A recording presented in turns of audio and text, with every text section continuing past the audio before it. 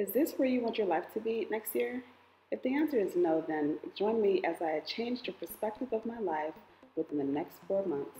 And in this video, I am laying down the foundation work. I am breaking it down for myself and for you.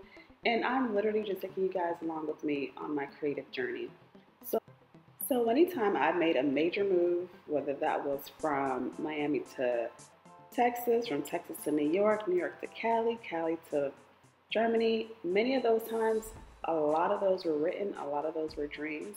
And I normally would write things just so that I can see them a bit more clearer, get them out my head, and just kind of like put it all out there in the world, in a way that I can see it every day, I can read it, I can affirm myself, I can remind myself for what the reason is.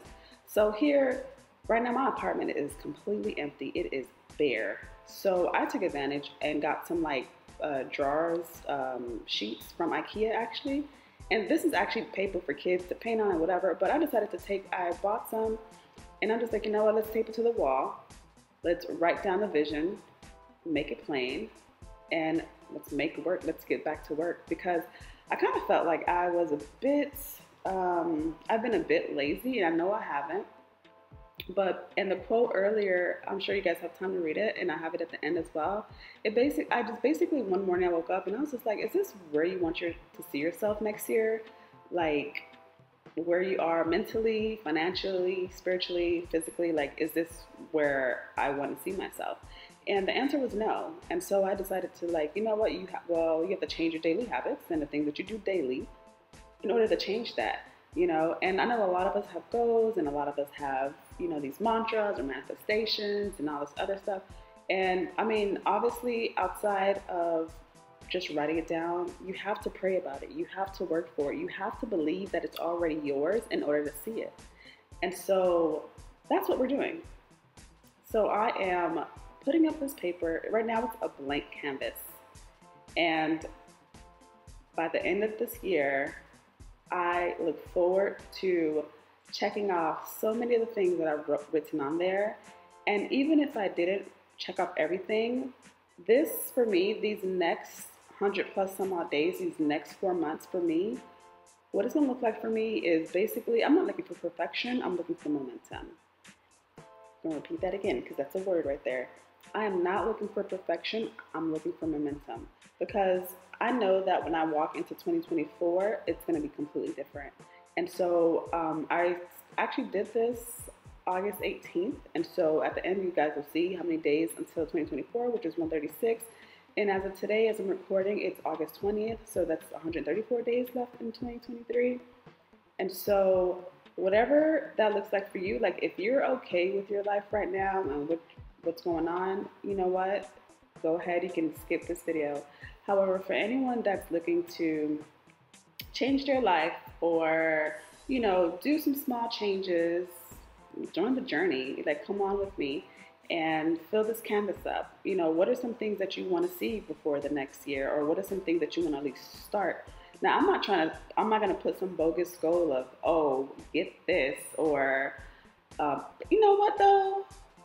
Go ahead and write that bogus goal. And I think a lot of what we see in our lives, a lot of how we achieve things is basically how we speak to ourselves. And starting today, we are speaking to ourselves with confidence, with abundance, with a wealthy mindset, with love, because who else can do it better than you? And so as y'all see, I've written down 1 through 136, and today was day 2. And just so that I can have a ticker so I can swipe off every day. And starting tomorrow, Monday, I'm going to write exactly the basis of the things. For example, doing physical activity for 30 minutes a day, every day except Sunday, for me, for now at least. And that's anything from yoga to dancing, if you want to take a walk, anything that you enjoy. Because what I've learned is that when you enjoy it, you do it more. And then also reading a book for 15 minutes. I'll start with 15-minute increments and then maybe move on. I don't want to create a goal that's not realistic for what in my lifestyle, what that looks like. And if I know that I work from, for example, 9 to 5:30, And if I know that within the week, I can create my schedule based off of that. Let's say I wake up at 6 o'clock, or if I'm not a morning person, I'll wake up, just go to work, and after work, I do what I need to do. And as you can see, I actually messed up this count. I was frustrated. I messed up the count, and I just kind of like started over. I tossed it, and don't be afraid to start over. That's another key thing. I know a lot of times in creating goals, you kind of like have this, we kind of like set ourselves up for failure when we do things too fast or we don't think them through.